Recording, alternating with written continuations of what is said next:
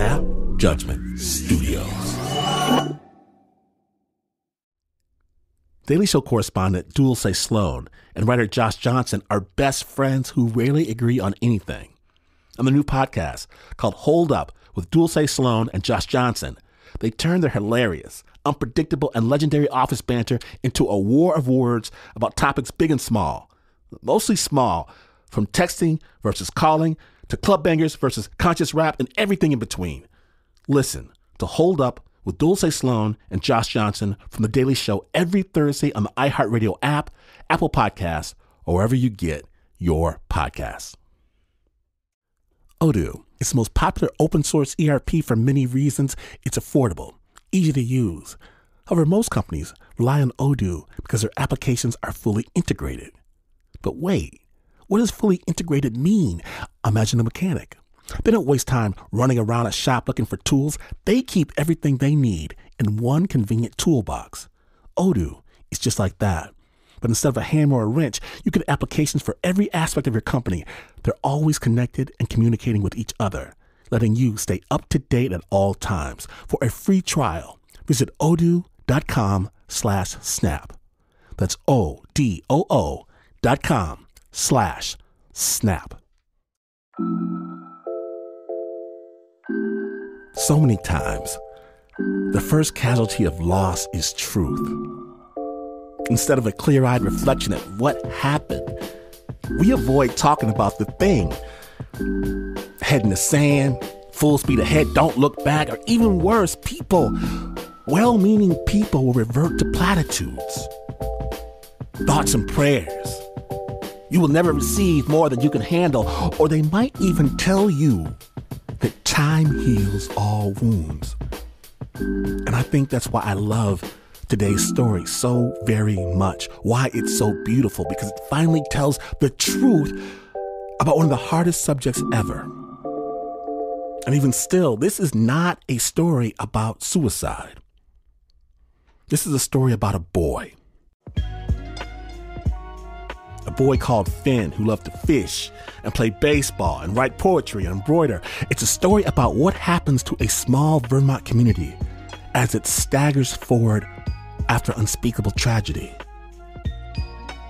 And I love the people who open themselves to share their truth. It's a true gift to all of us. And I know when you hear it, you're going to love them too.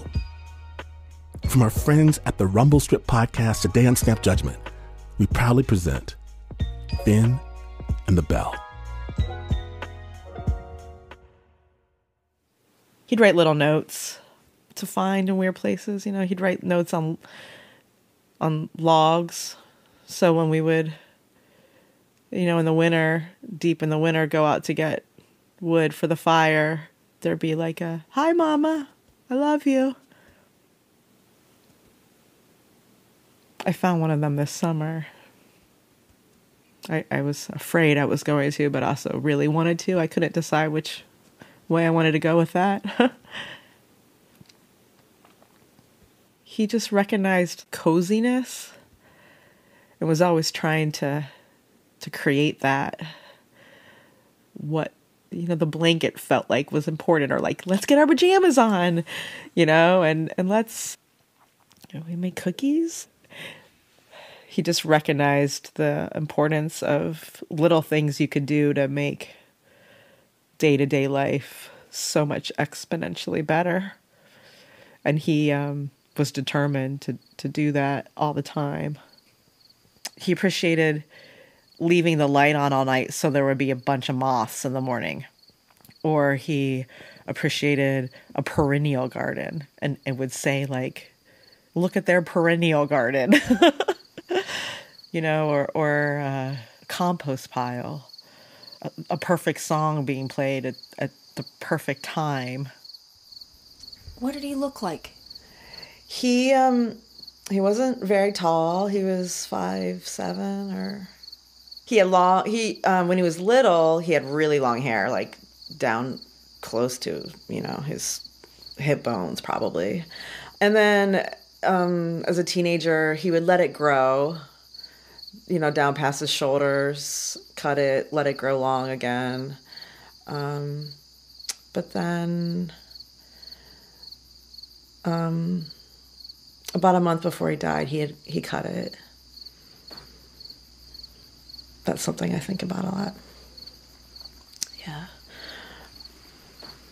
That's Tara, Finn's mother. Finn Rooney killed himself on January 3rd, 2020, in the afternoon after school. This story will not explain why he did this, as if anyone can explain why a person takes his own life. Suffice to say that not a single person in his life predicted this. There were no signs. The closest one can say is that there was a flash of high emotion that comes with youth, and there was a gun nearby, and bullets. This is not a story about suicide. It's a story about a boy called Finn Rooney who lived in Walden, Vermont, near Hardwick, with his mother Tara and brother Lyle, and occasionally his father Alex, who is a long-haul truck driver. A boy who loved to fish and play baseball.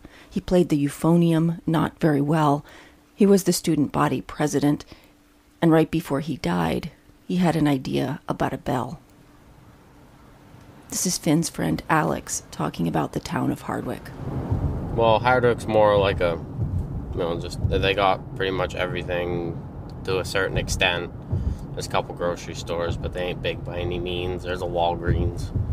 There's a couple banks, 2 hardware stores, gun shop, a Ford dealership. So there's not a whole lot, but it's definitely more than what Greensboro has. And what are the people like in Hardwick different from Greensboro? Well, Greensboro, they're more, I've come across from working at Willie's over here in Greensboro, the Greensboro folk are a little more high class, I guess you can call it. They have a little more, their pockets are a little deeper. They're a little more liberal, I guess you could say, but then Hardwick, just a bunch of hicks, a good share of them. Hardwick's kind of like, it's the perfect combination of hippies and rednecks. Hippie, redneck combination type of thing. This is Finn's friend Allie. For lack of a better word, like a cesspool of like hip necks. What was Finn? Finn was a total hip neck.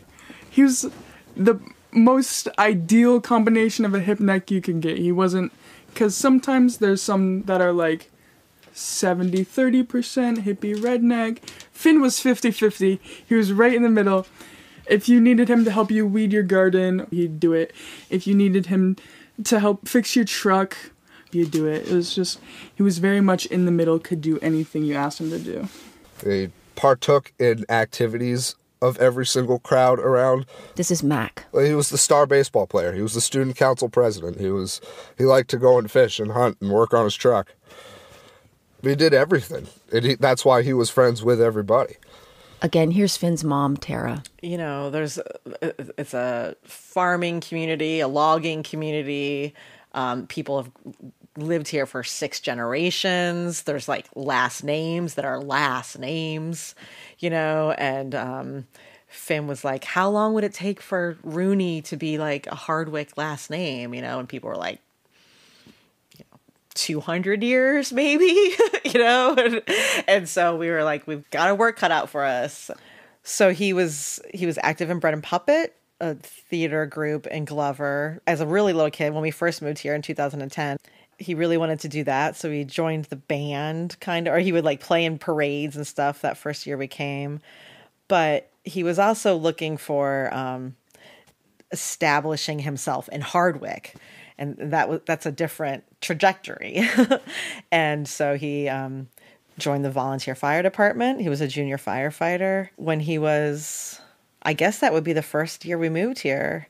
Butch, our neighbor, was the assistant fire chief and had been in the fire department for 50 years or something, and offered Finn to go. We had a pager. The pager would go off in the middle of the night, and Finn would get his gear on real fast and go out in Butch's truck, and Butch would take him to these fires. And he was very interested in everything. This is Butch. He paid attention to every last thing that was going on, and he wanted to learn everything that was going on. When you were out of fire, he was right there want to see how everything was done and why it was done. And that was him. He was 17, but his mind was, I think, way more than 17. I first met Finn. We went fishing. This is Aaron. We had our fishing spots, and people always wanted to go with us, but it was usually just a me and him thing. It was really fun going trout fishing with him because he knew the rivers pretty well. That's as much as Aaron wanted to say to me. I asked if, instead of talking, he could take me to one of their fishing spots. This is good. So this is one of me and Finn's fishing spots. Where are we? We are at one of me and Finn's fishing spots. You're not going to tell me where this is? No, I won't tell anybody where this spot is. It's me and Finn's spot.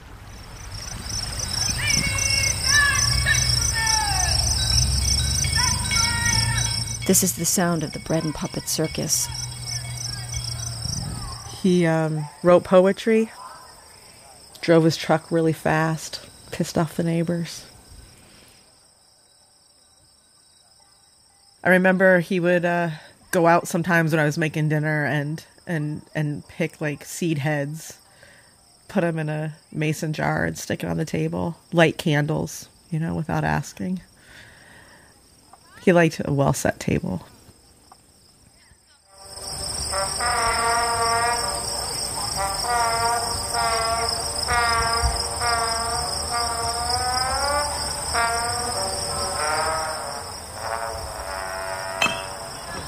That's it, Finn!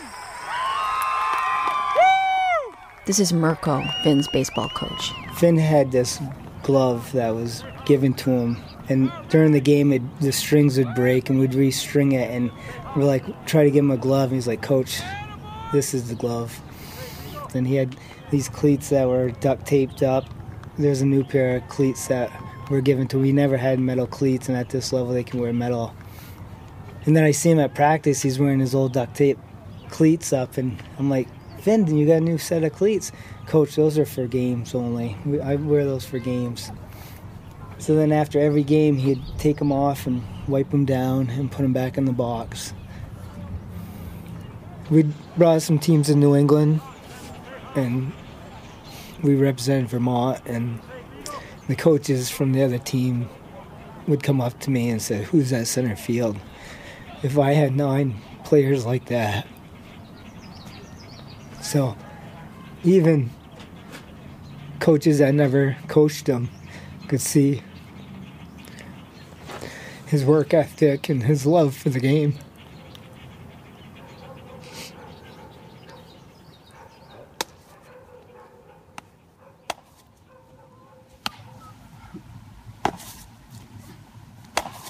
Lyle and Finn would, every day for hours, that was the sound of summer, was like the sound of a ball getting into a glove. Come on, Lyle, like, let's go outside. And I find baseballs in the yard, in the field all the time still. Because before we had the sheep, the grass would just get too big and they'd lose them. The ball, that sound.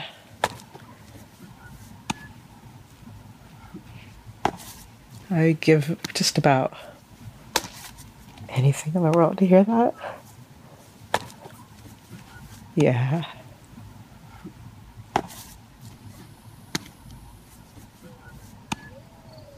In just a moment, we're dropped into the heart of a community. Stay tuned.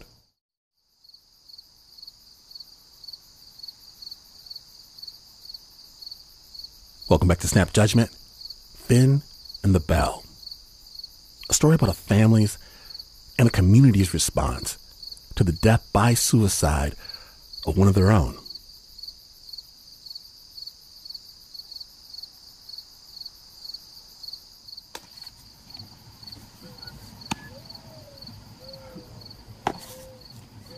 It was a Friday evening, and I was at home and the phone rang. This is Hazen Union High School principal David Perigo. It was our director of guidance telling me that she had some horrible news. And I said, okay. And she said, we have reason to believe that one of our students took their own life this afternoon. And I shook my head and just said, how do we know that? What do you mean we have reason to believe? And who are we talking about? And when she told me that we were talking about Finn Rooney, I just didn't know what to make of it. And, within a couple hours, we had confirmed that it had happened. And I went to bed that night thinking, I don't know what to do. I want to go to sleep and I want to wake up and I want this all to be gone. And I went to sleep that night, and when I woke up this morning, I was like, we've just had a terrible thing happen to our community. It's really big, and we got to step into this and figure it out. And finally, that morning, in a conversation with Finn's mom, Tara, we had to have that conversation about how we were going to deal with this in the community. We had to communicate to the larger community that this had happened. But from the very beginning, Tara was very clear. We are not going to back away from the fact that this was a suicide. This was a suicide. And I can't tell you how helpful that was. I mean, that lifted such a burden from our shoulders about trying to pussyfoot around some kind of gentle way of breaking this to people that was going to be half true, because everybody in this community knew exactly what had happened. And I give Finn's family enormous credit. They were generous in their grief, and that was so helpful to the rest of us who were trying to figure out, where do we fit here? Where do we fit in?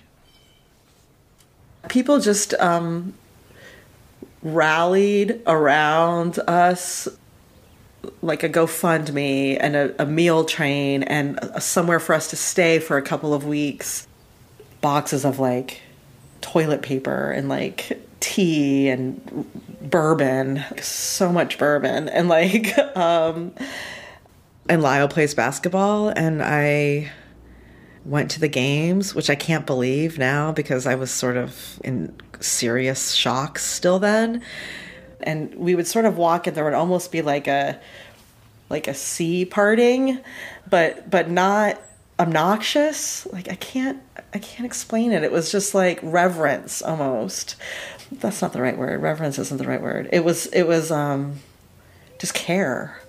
They'd play the national anthem, which is obviously like a big thing for baseball. And I was like a mess, like sobbing every time they play the national anthem.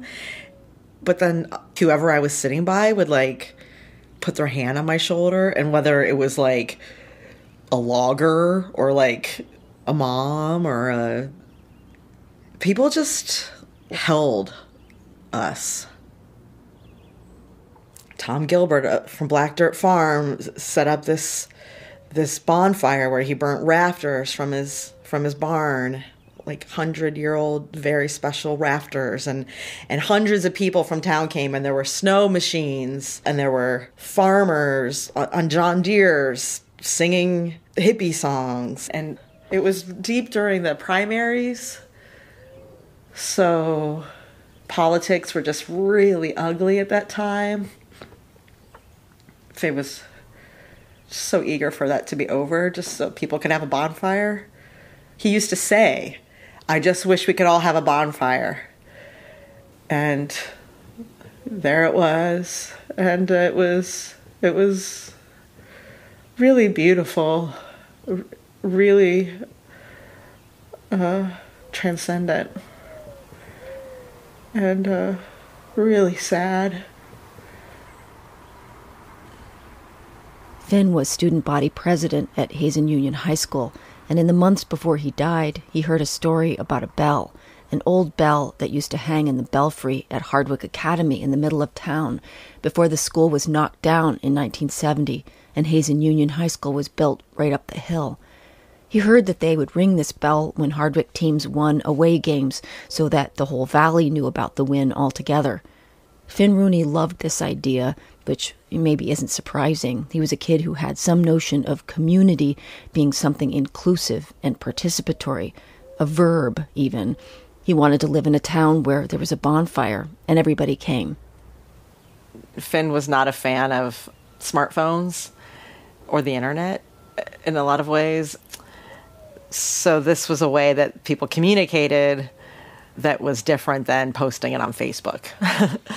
And he really loved that idea. He also thought that it could bring together different people in Hardwick. The whole election and stuff was really bumming him out, and he thought this was a way of everybody would be excited to hear the bell. So he ran for student body president, and that was sort of his main platform, was that he was going to get the bell back to Hazen. And there was, yeah! And actually everybody was like, what do you... Kids didn't know about the bell, but he explained that there used to be this bell and that he was going to get the bell back, but that he also didn't want it just to be for sports, that he was going to make it like if somebody won a spelling bee or if somebody was born, that they would ring the bell. We talked about it a lot at dinner. His dad says he remembers Finn being in his truck and talking about the bell. Like it was just this thing. And so then when he died, quickly, there was a lot of talk about getting the bell. It sort of took on a life of its own. Finn passed away in early January, the first week of January. And his passing just rocked the community at a level that was inexplicable. No one would have ever believed that this could have happened to Finn. So when Finn passed, the community was in shock for quite a long time. And this memory of this dream that he had about the Hardwick Academy bell began to resonate with people. It turned out some people in town didn't want to give up the Hardwick bell, but then Dave Perigo got a call. There was another bell lying on the bank outside the Greensboro Town Hall. It was the bell from the old Greensboro School, which also had closed when the schools unionized and Hazen was built. And the people of Greensboro were glad to donate it to Hazen. The fact that he felt strong enough that Hazen's community could use a bell that would bring the school together for all of our high points, games and graduations, just to ring out. I think that's a wonderful thing. And surprisingly, no one had come up with that before. This is Greensboro Town Clerk Kim Greaves. Everybody was supportive of having our bell taken care of in a way that obviously we had not done. And I mean, it's got a wicked, beautiful tone, and I think it's going to be spectacular. As old as it is, it's an incredible tone. So it's going to, hopefully, all the games and the graduations, that'll ring forever, and it will be restored to its glory. My truck's a 83 Chevy K30. It's a single cab long bed. It's a 8-inch lift, 40-inch tires. Makes about 500 horse. I've had some transmission problems recently, but let's hope it holds together for today's mission. Finn wanted to bring this bell to Hazen, and Finn's family asked if I wanted to haul the bell with my Chevy. I mean, it is a really sharp-looking truck, but... Are you nervous? Yeah, I am. I don't know if my truck's going to hold together. I got the whole town of Hardwick and Greensboro on my shoulders, so I don't need to mess this up by any means, but if I do, if my truck does die, then Finn would have definitely appreciated that. Like a little circle in front of the school. Okay, if you're going right around the circle and come out on the other side. Yeah. That'd be beautiful. So on a rainy day in the spring, people gathered in the parking lot at the Greensboro Town Hall for the moving of the bell. Baseball players, Butch and the Walden Fire Department, town clerks and farmers and the Bread and Puppet Band, and Alex with his enormous bright red truck.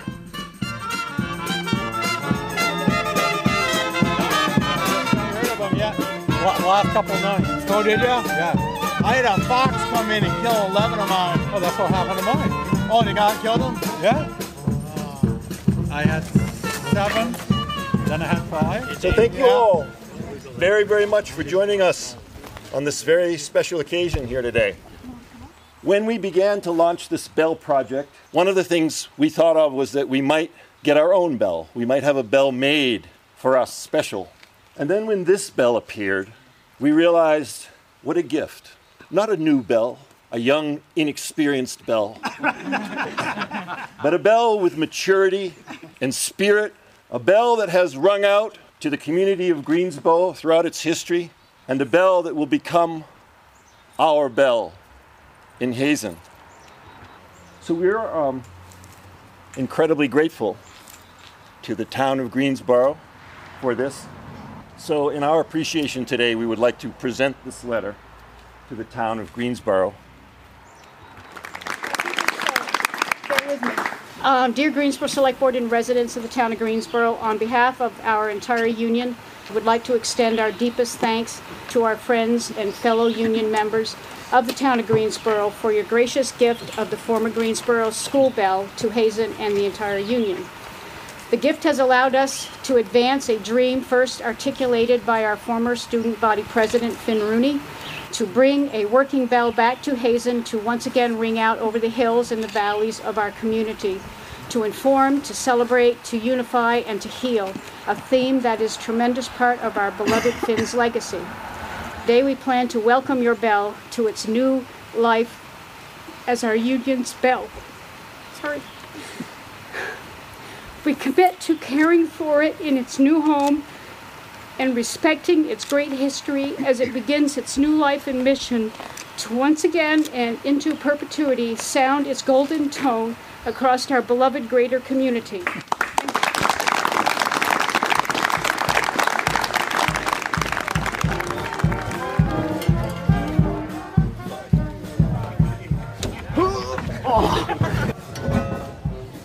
How are we doing this? Gotta bring that in a little bit towards me. There you go. There we go. If you would like to motivate and inspire this group of people with the revving of your truck, Just don't pull the transmission. that would be cool. That would get people like mobilized and realizing that we're about to go. Right. All the fire trucks already down there.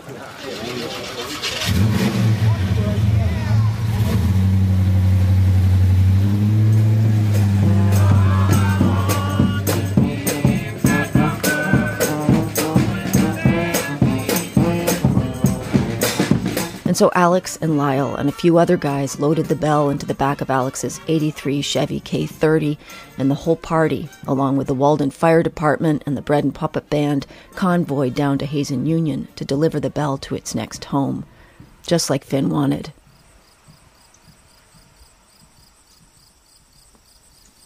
It never felt clumsy.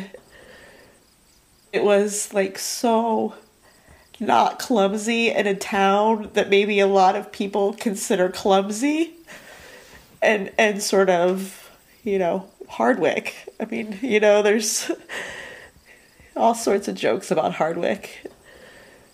It was sort of that idea of Hardwick that was actually the most beautiful, real human experience of my entire life. I'd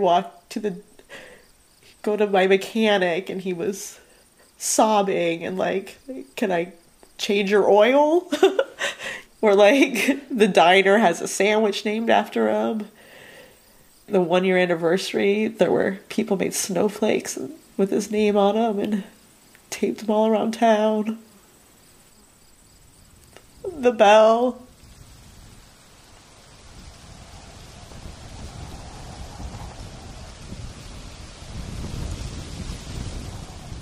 He came home. I was on the couch, and normally as soon as either of the boys come in, I would check in with them, look at their face and ask them how their day was, and they very rarely even got up the steps without us talking for 10 minutes or something about their day. But this day, was different, and his dad caught him at the door. It was winter, and we needed wood for the fire, and I said, "Hey, Finn, can you grab some wood for the fire?" And he said, "Yep."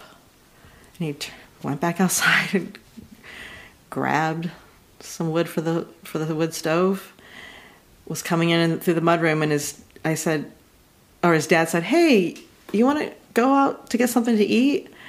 And Finn said, "Nah, I'm not hungry." And he went upstairs.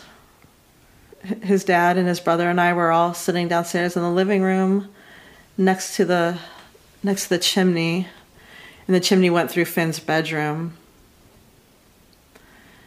So we were probably down there for 5 minutes. The sound went right down the chimney, and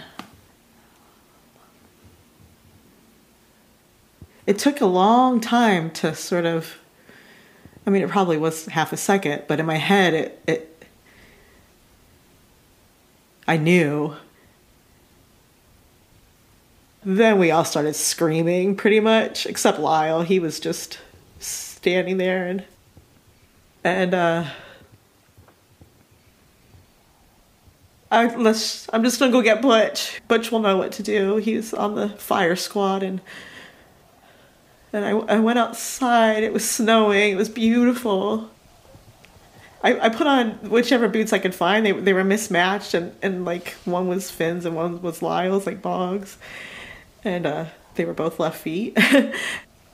and it was like I was watching it all. I can't explain, but not what, like it's not that I wasn't present. I was like fully present, but also like watching it at the same time. I don't know if that makes any sense, but I got to their barn. They have this big floodlight on their house. I got there and it was snowing, and you know, sometimes when you look up at a light and it's snowing, it's like so beautiful. And I stopped screaming. I'd been screaming this whole way. And I looked up at that light, and it was snowing, and it felt like there was no time, like at all, like, and the whole life flashing before your eyes thing. I guess there was a part of that, because I could see Finn at all of his ages all at once, and me all at once, and like everybody I'd ever met all at once. I mean, it sounds so, but like, you know, like volcanoes and like dinosaurs and the Big Bang, seasons like rapidly changing, you know, like me getting old without him being old, like it kind of was like me, Finn, and God. I'd say that's the best way I've ever described it. And I felt like Finn was like gathering like all of what was left of him, like the energy that was still like all like everywhere, because he was just such a big person. And I was like sort of waiting kind of patiently almost for it to all like gather. And then it was like, like it just sort of got in me somehow is how I felt it. I you know, I've explained this like very few times, but it was like infinite compassion for like every single person that had ever lived, like including me and including Finn for doing this. I remember saying out loud, "Oh!" Like I understood for just a second there, like why we were alive. And it felt like it was for each other. supposed to put a scan.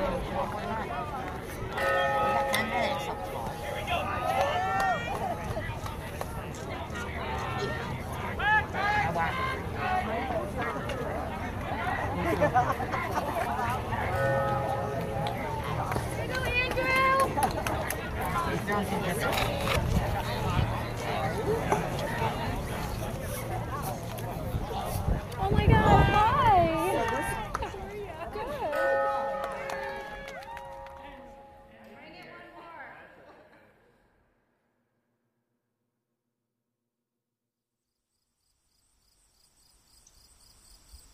I want to thank every single person who talked with me for this show. All of these interviews were important in ways that is hard to describe. I especially want to thank Finn's mother, Tara Reese, whose openness and insights were astonishing and generous. I also want to thank my friends Amelia Meath, Tobin Anderson, Claire Dolan, and Mark Davis, without whom I could not have made this show. And if you like this story, please send it to people who you think might like to hear it too. Thanks a lot for listening.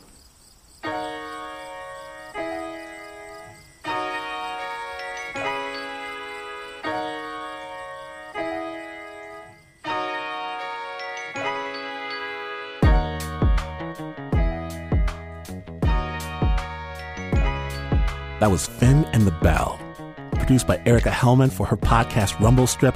This is a podcast you need to know about. Big thanks to Tara Reese for her insights and for her courage in the making of this show. And thanks to all the people of Hardwick, and thanks as well to the Bread and Puppet Band.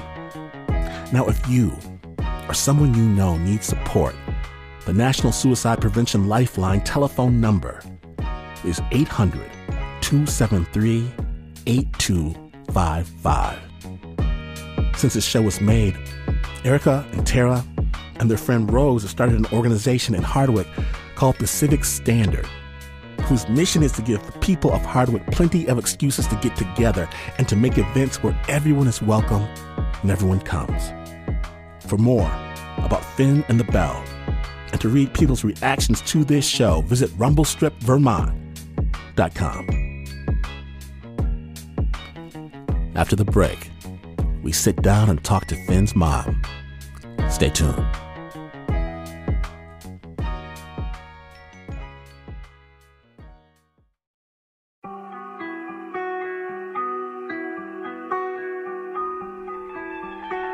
Welcome back to Snap Judgment. My name is Glenn Washington, and we just heard the amazing audio story Finn and the Bell from the Rumble Strip podcast. And right now, I'm lucky enough to sit down with Finn's mother, Tara, and really just speak to her about opening up.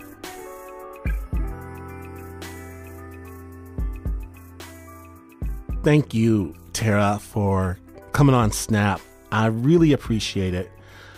Every parent that listens to your story, they have to put themselves in your place. And I'm a parent. Imagining that space that you were in and knowing myself, I know that my world would get smaller and darker, but you went the other way and you let people in. I guess the way that you dealt with this situation, was that an echo of Finn? Yes.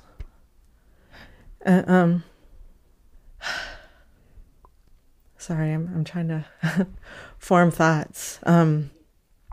He was still so present. He was so present with everybody, right off the bat, and like everybody wasn't afraid to feel his presence, and it was remarkable.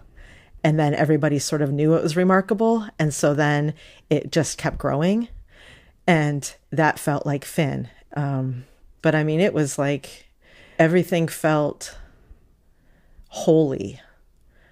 You know, a baseball game afterwards felt, you know, like everybody was just a little bit closer to truth. Wow. You said holy. You all set up the Bell as a monument to kind of Finn's desires, his wishes. What do you feel when you hear that bell ring? It's complicated. I mean, even, truthfully, even the bell happening was complicated. The bell, I actually rang it yesterday. Really? Why? This bell, because the rope is usually wrapped up, but the soccer team must have won a game the night before and they hadn't wrapped it back up. And I teach at the school. I facilitate a class, and the woman who I facilitate the class with, it was the anniversary of her father's death. And we were walking outside and the rope was dangling, and I said, I'm going to ring that bell. It was the middle of the day at the school. So I told the attendance lady, hey, it's not some, wily teenagers ringing it. It's going to be me. And then I went out and rang it. I had never done that before. And I mean, it's beautiful when you're right underneath that bell. It's amazing. I mean, there's a whole other story about everybody who banded together to get that bell refurbished and actually hung, and people working together to actually make that happen was a whole other thing. That's kind of what I wanted to ask you about. One of the words that keeps coming up is community. And it feels like you had an embrace in a way that maybe I certainly didn't see coming. I wonder how it felt to you. Yeah, I also didn't see it coming. I was sort of expecting to be ostracized, to be honest. and I don't know where that idea came from. I think I know I had, preconceived ideas of what kind of teenagers killed themselves, if I'm honest. And, I'm sorry to be blunt, but you've been blunt with us this whole time. Yeah, and I appreciate it. You really have been. I think that's the guiding light of this story. You've told us your own truth. So please don't stop now. I thank you. I think everybody in Snap Nation thanks you for just telling the truth. I wept with you, and we've never met before. And I laugh with you too when I think about this brilliant, beautiful boy. I've got a brilliant, beautiful boy. Yeah. A ridiculous boy. Mm-hmm. And I was actually with him when I was listening to some of your story, and it made me squeeze on him really, really, really, really, really, really, really tight. And I felt love from your story. I felt like it gave me power to just squeeze this big old huge kid I have and hug on him without. There wasn't the darkness of that. It was a gift that you gave.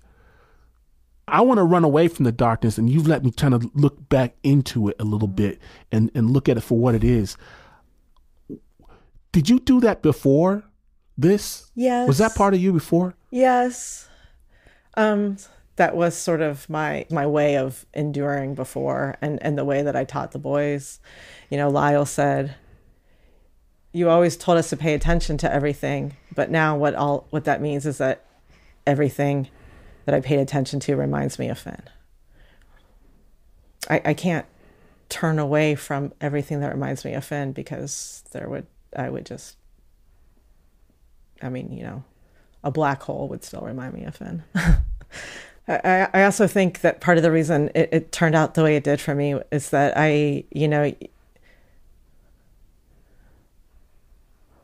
when your kid kills himself, I cannot. Guilt is for every, motherly miscalculation, whether big or small, is pretty much unbearable. I mean, it continues to plague me. But in order to keep going, you have to start forgiving yourself. And what that did for me is also made it easier for me to forgive everybody else. Does that mean forgiving Finn? You know, I haven't gotten to the point where I'm angry with him, and that's a true statement. You know, I think most of us have been in a very dark seconds, and Finn had a gun. Right. And that wasn't his fault. That was a real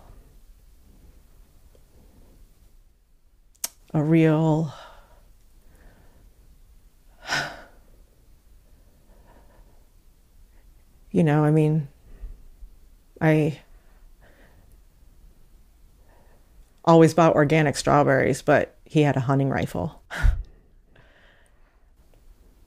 You know, you think something that makes absolutely no sense to me now. I can't even say it. It sounds so ridiculous, but that's just how it was. He never even hunted. He would walk in the woods with a hunting gun because that's what the boys around here did. You mentioned despair and how so many people are going to benefit from hearing you speak so openly about your experience. It's such a gift. Thank you. And it's such a gift.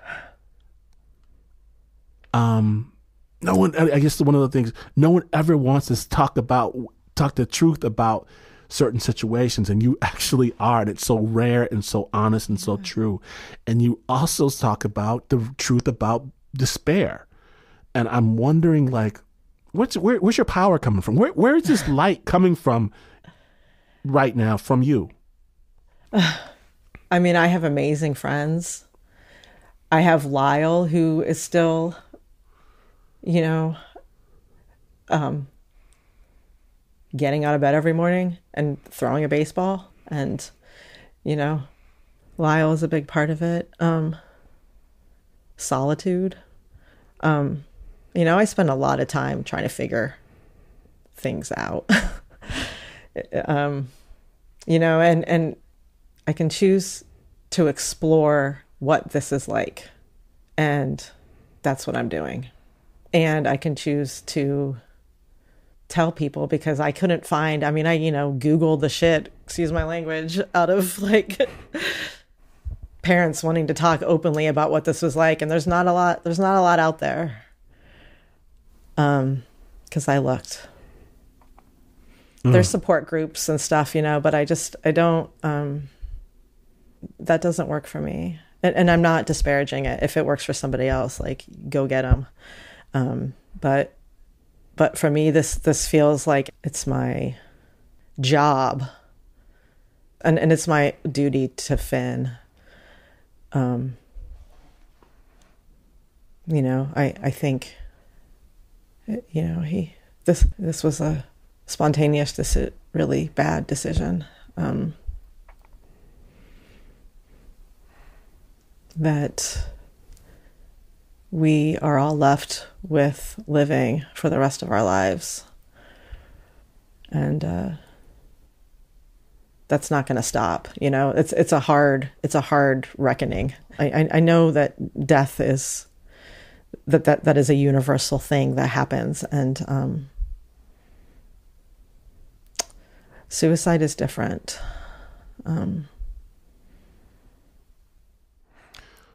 Well, Tara, is there anything that I haven't asked you that you'd like to talk about? No, I mean, yeah, I know I'm not the best interviewer. I sort of. You're the most amazing interviewee of all time. Thanks. There you go. Tara, I am blown away. I am honored. I am grateful. Erica made a wonderful story. I'm in audio, and I hear a lot of stories. Sure. And I love this story so much, and I really, really thank you for your openness and allowing it to be made. Thank you, and you know, endless thanks to Erica and for you to be giving this for her as well. You know, I mean, well, I can't wait for everyone to hear it, and love to your entire family. Seriously. No, thank you so much. Thank you. Take care of you and yours as well. I'm taking care of him a lot better thanks to you. A lot more consciously. Excellent. That's all I can hope for everybody. And I appreciate you telling me that. Thank you. It's true. Thank you. Have a good day. You too. Take care. Thank you, Tara. Thank you, Erica.